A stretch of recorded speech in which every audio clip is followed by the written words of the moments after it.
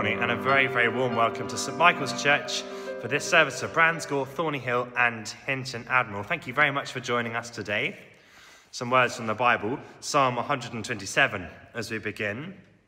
Unless the Lord builds the house, their labour is but lost that build it. Unless the Lord keeps the city, the watchman wakes in vain. I don't know about you, but it's rather easy to make plans and have great plans and aspirations for the future.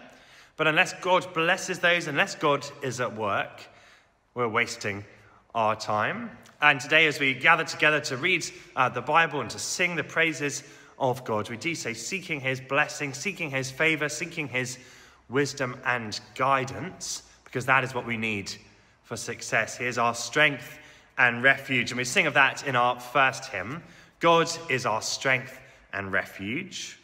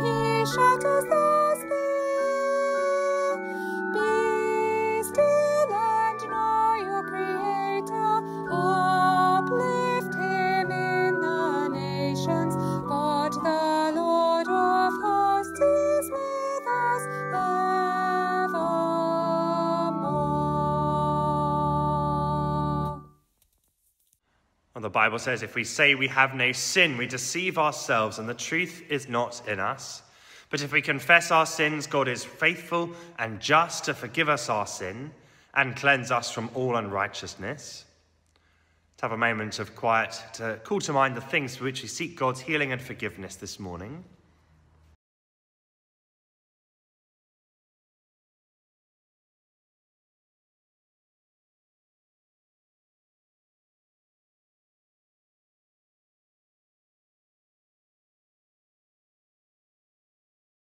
Do join with me as we pray these words together. Almighty God, our Heavenly Father, we have sinned against you and against our neighbour in thought and word and deed, through negligence, through weakness, through our own deliberate fault. We are truly sorry and repent of all our sins. For the sake of your Son, Jesus Christ, who died for us, forgive us all that is past, and grant that we may serve you in newness of life to the glory of your name. Amen.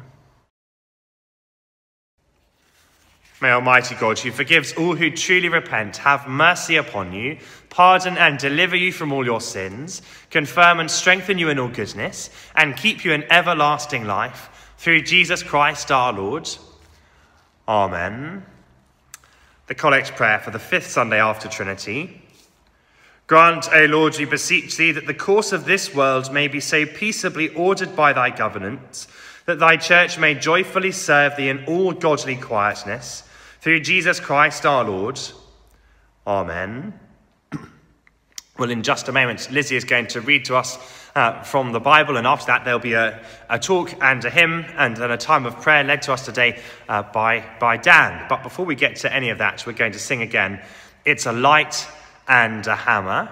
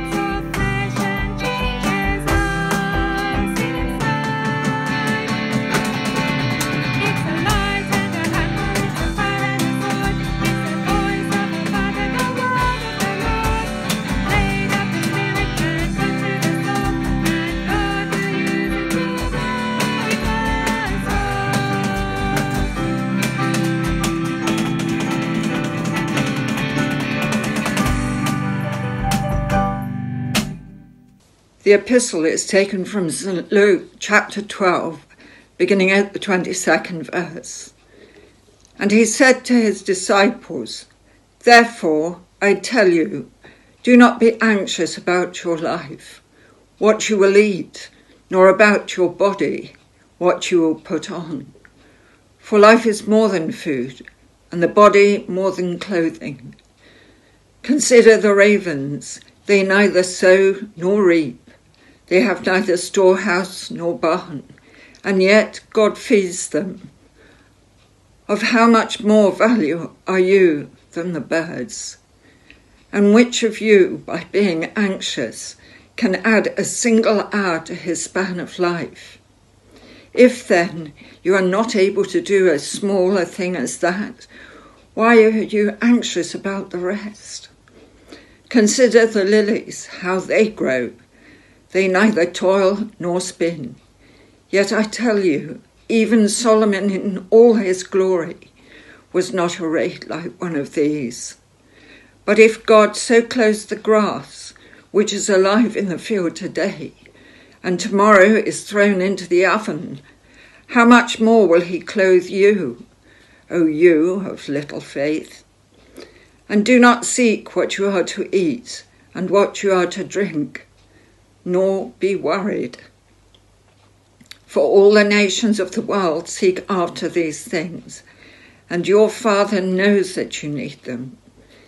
Instead, seek his kingdom, and these things will be added to you. Fear not, little flock, for it is your Father's good pleasure to give you the kingdom. Sell your possessions and give to the needy. Provide yourselves with money bags that do not grow old, with a treasure in the heavens that does not fail, where no thief approaches and no moth destroys. For where your treasure is, there will your heart be also. So in the early 20th century, there was an art dealer who had a fabulous collection of paintings. He had a son as well who went off to fight in the First World War.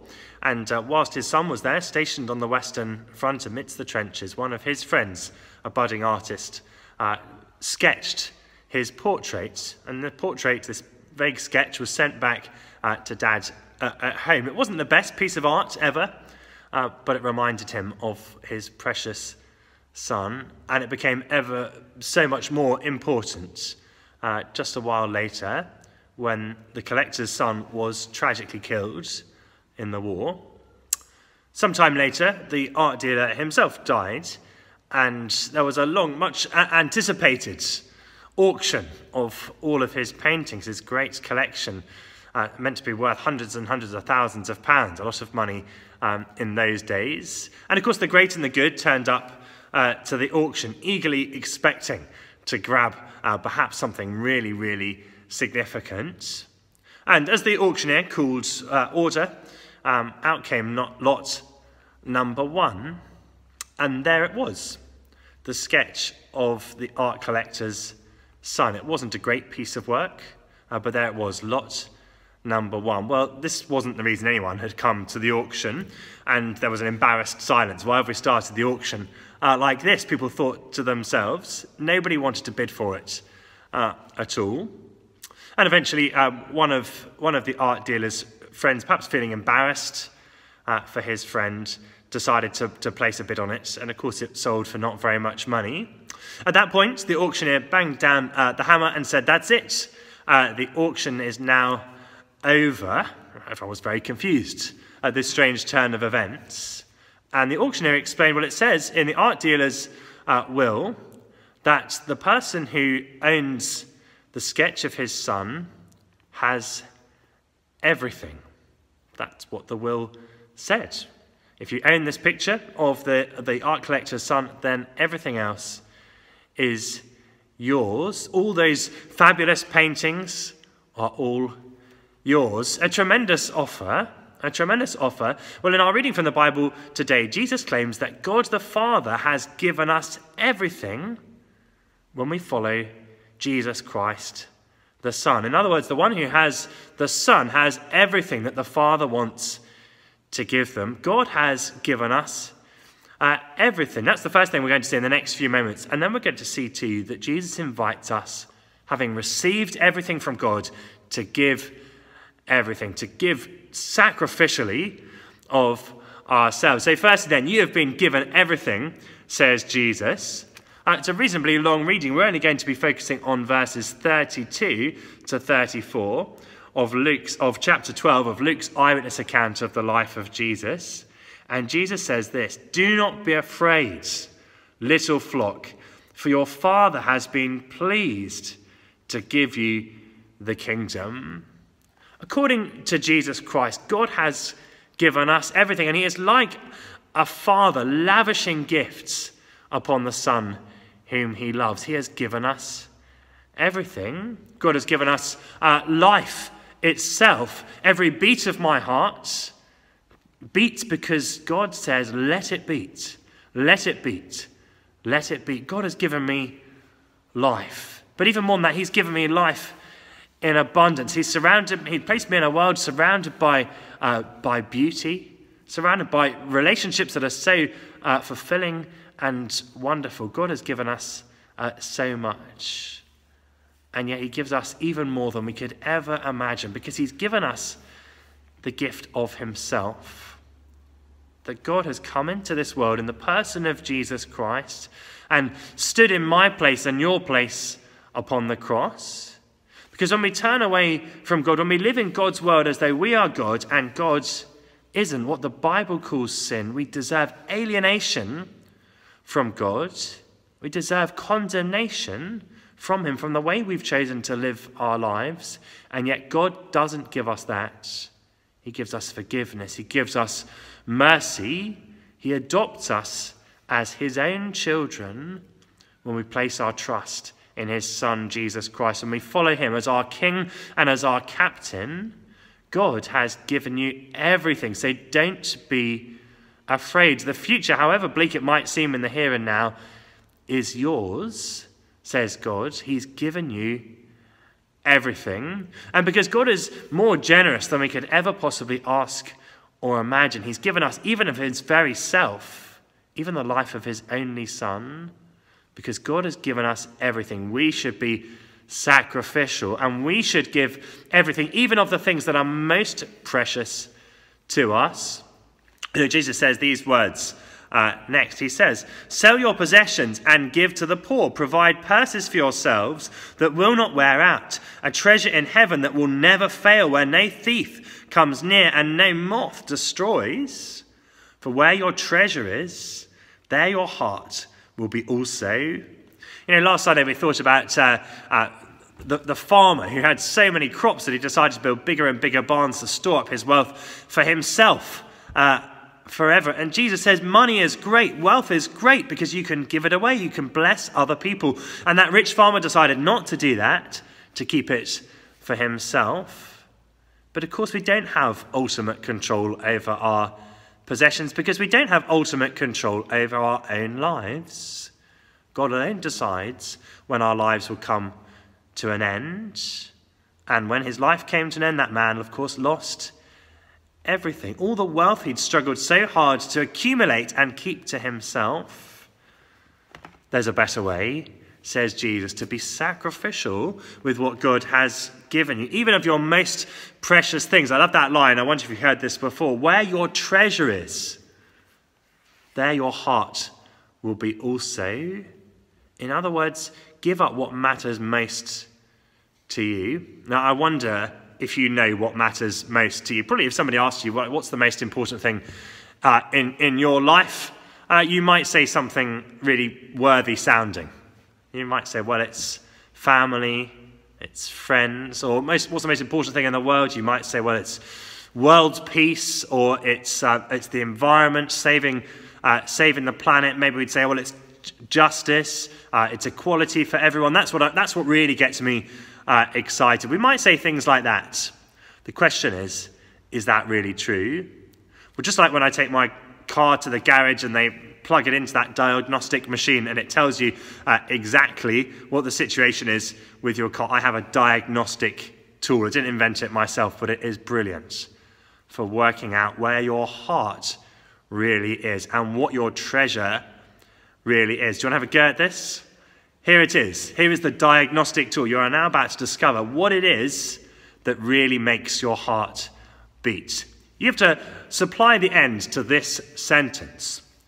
I'll be happy when. What would you say? I'll be happy when I get the promotion at work. Well, that suggests that your treasure is your career. I'll be happy when she starts to take notice of me, that person you've been eyeing up over the years. Well, it suggests that your real treasure is the hope of that relationship. Nothing wrong with that at all.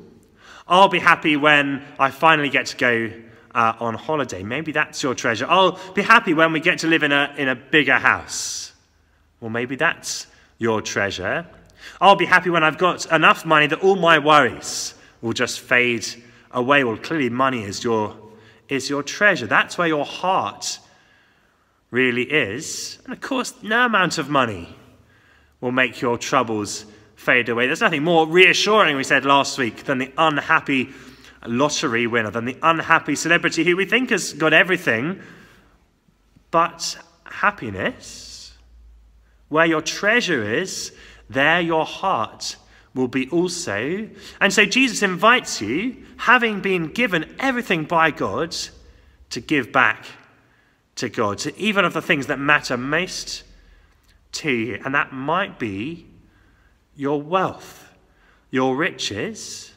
It might be to be sacrificial with your money, giving back, making for yourself a purse that will never perish, spoil, or fade, which thieves won't steal, and moths won't gobble away at. That's something you could do. Give everything, says Jesus, because you've been given everything. You know, being a Christian is actually really tough. I wonder if you've worked it out for yourself yet. A couple of years ago, we did a talk series, and one of the talks was, is it really true that Christians are wimps? Because lots of people think that. They think that being a Christian is kind of an intellectually soft option that you stop thinking when you become a follower of Jesus. It's a morally soft option. You just kind of behave in a way that somebody else tells you to behave. They think it's cowardly because you're kind of sacrificing living in the here and now for a promise of eternity, pie in the sky when you die. Lots of people think that being a Christian is about being a wimp. But let me tell you that true Christians are amongst the toughest people imaginable, people who are willing to sacrifice what's most dear to them.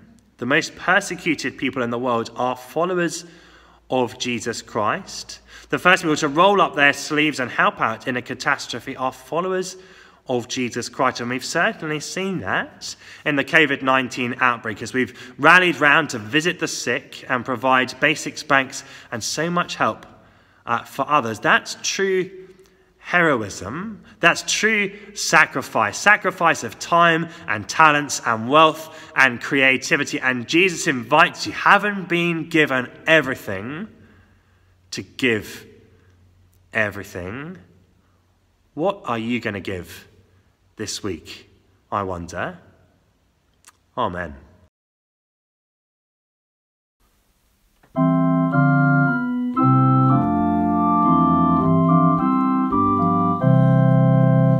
When I survey the wondrous cross on which the Prince of Glory died, my richest gain I count but loss, and pour contempt on all my pride.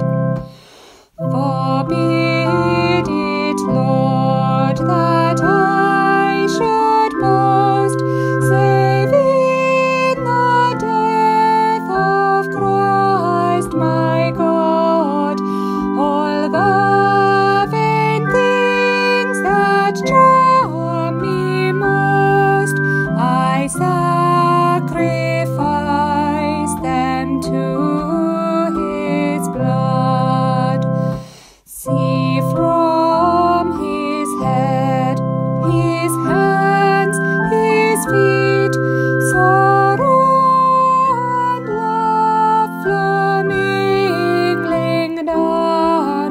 Did e'er such love and sorrow meet, or thorns compose so rich a crown?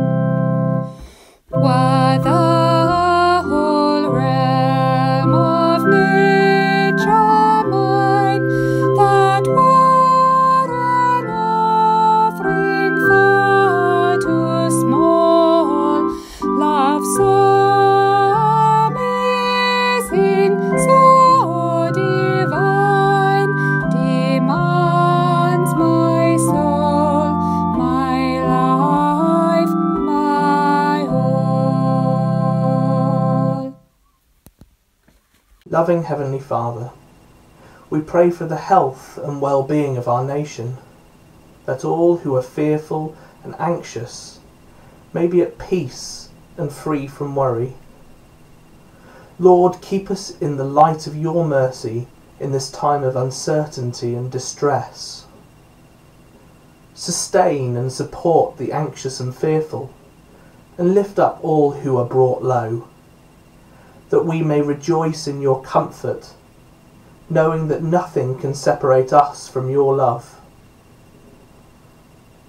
Lord, you taught us to love our neighbour and to care for those in need as if we were caring for you.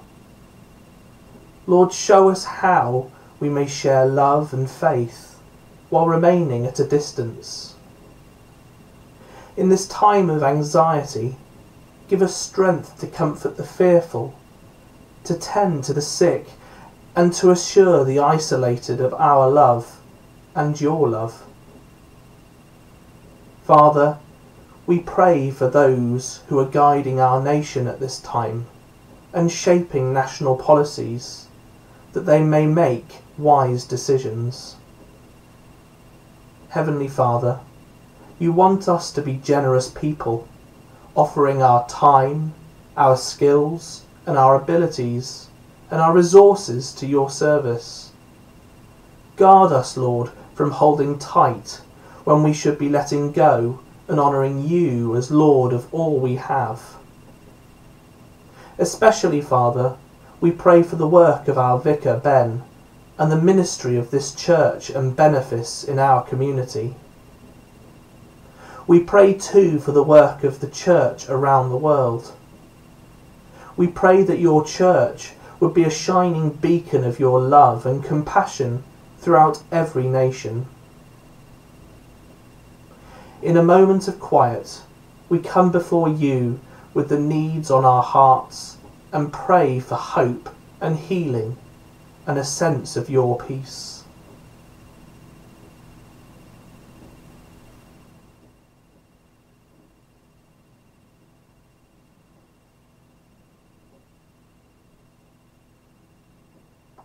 Generous and giving God, you see us and all who turn to you with compassion. Accept these prayers for the sake of your Son, our Saviour, Jesus Christ. Amen. And now, as our Saviour taught us, so we pray.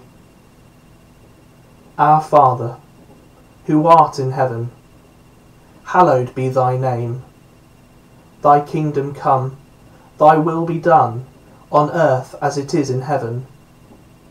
Give us this day our daily bread, and forgive us our trespasses, as we forgive those who trespass against us. And lead us not into temptation, but deliver us from evil. For thine is the kingdom, the power and the glory, for ever and ever. Amen. So we come now to a time of church family news, bits of information that hopefully you'll find helpful. Please do come and join us for praying tonight, 7:30, a Zoom prayer meeting. Details on the website about how you can be involved in that. And of course, again, this week we'll be having prayers at the vicarage from Monday to Friday, 9 o'clock start for about 20 minutes. There's a song, a Bible reading, and a time to pray. So please do consider coming along to that. Those who have found it hugely helpful, and you could be one of those. Thank you so much to everyone who's generously helped out with the Basics Bank in all sorts of ways, from sorting out provisions to providing them and making donations. Please continue to do that if you're able to do so. We will be needing tinned things in the weeks going forward, particularly things like tinned meatballs was very popular, tinned curry or chili or something like that, and packets of rice are good as well. So if you want to provide any of those things, they'll be gratefully received. Breakfast cereal also would be a huge help as well. You may know that we had our first in the flesh church service last Sunday, our first church service gathering together in a church building with social distancing and hand gel and all of the sort of things that we need to do to make sure that we are safe as we meet together. That was at St Mary's, Bransgore, and there's another meeting like that today at St Mary's, 10:30 in the morning. Very welcome to join us if you feel safe to do so. Obviously, there's no pressure to do that, and no real expectation that you will either, but it'd be wonderful to see you if you feel that's okay for you to be a part of. If you're not sure about it, please get in touch with us, or maybe speak to someone you know who's been already and they can tell you what it was like. And yes, I don't want it to cause you any worry or anxiety, but please do consider coming along to our church service. It was quite busy last week, but there's still plenty of space for more, so do come along to that. At the moment, we can't celebrate Holy Communion in the normal way. There's lots of restrictions about that. But I do plan for us to have a communion service at All Saints Church in Thorny Hill at 4 o'clock on the 2nd of August. It's unclear exactly what that will be like, but it'll be a prayer book service, probably just receiving the bread, and there'll be lots of other restrictions around doing that, as you can imagine. But I plan to have a communion service on that day, Sunday the 2nd of August, so please do consider that if it's for you. If you've enjoyed the service, please do like it and subscribe on YouTube, and if you're able to do so, share it on social media so that others can benefit from it. Lockdown has had many curious advantages, as well as it being a very difficult time, one of which has been a greater engagement with church and what church has to offer in providing the good news about Jesus Christ to many more people. So please be a part of that. It's now time for our final hymn, Stand Up for Jesus.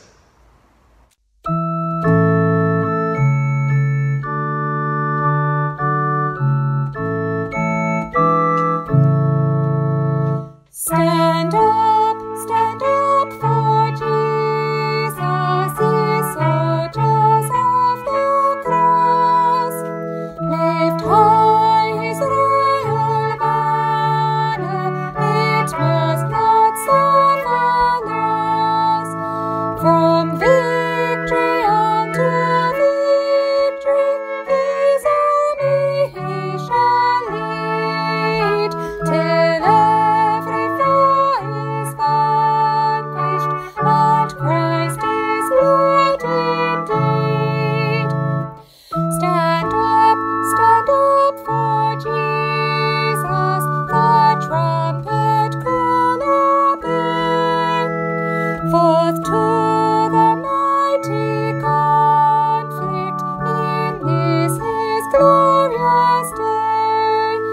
Ye that are brave now serve him, against unnumbered foes. Let courage rise with danger, and strength to strength oppose. Stand up for Jesus, stand in his strength alone. The arm of flesh will fail you, ye dare not trust your own. Put on the gospel armor, each piece put on with prayer. Where duty calls or danger, be never wanting there. Stand up for Jesus, the strife cannot be long. His day the noise of battle, he makes the victor song. To those who overcome, a crown of life shall be.